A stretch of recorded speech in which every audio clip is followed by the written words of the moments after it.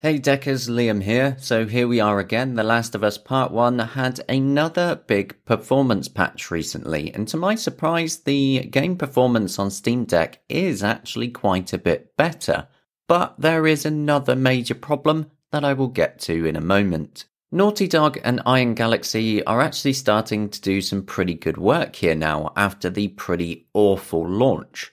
You'll need to wait quite a while again though, at the menu because the shaders need to be built back up yet again.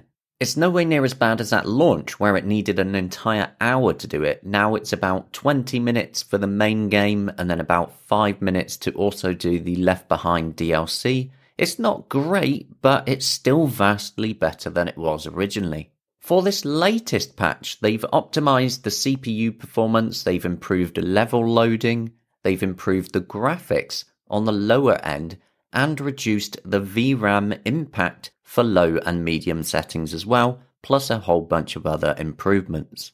The impact of this patch and the patches before it are immediately apparent, keeping to the lowest details as I'm showing you here as I go through the display and the various different graphics options with FSR2 still set to quality, and you can actually just pause the video or slow it down during that section if you need to see the individual settings, but it's basically everything as low as it can go. These improvements can already be seen in the very intense intro segment after the car crash, whereas before, on the same settings, we were seeing it hit maybe around 24 frames a second, and it would dip lower quite a few times as well. Now though, as you can see through this scene, we are getting much closer to 30 frames a second, although there are brief momentary drops, but it recovers generally quite quickly.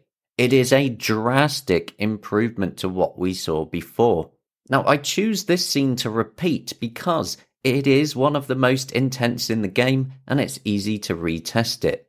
These improvements can be seen everywhere else though, with lots of places that previously struggled hard being much closer to a more stable 30 frames a second. However, there is still a problem where your RAM can fill up to about 14GB and then it will slow down to a crawl like you're seeing here, stutter, and eventually just stop completely where it will then just crash. It might return to your library or it might hard crash the entire Steam Deck, causing it to reboot. This is a repeating problem for games that use up a lot of RAM, and you might be able to use the cryo utilities to improve that. It's entirely random on who it affects. Some Steam Decks just don't seem to see it, but it has been seen across games like God of War, the new Sons of the Forest, Ghost Recon Breakpoint, and other games. It's an issue that has been frustrating me and others more over time, as Valve seems to have no official fix for it yet. I'm hoping that potentially the SteamOS 3.5 update will help deal with this RAM issue just in a more graceful way. Back to The Last of Us Part 1, I would say perhaps in another 1 or 2 performance patches that it might potentially be properly playable. At least it's trending much more towards being playable now.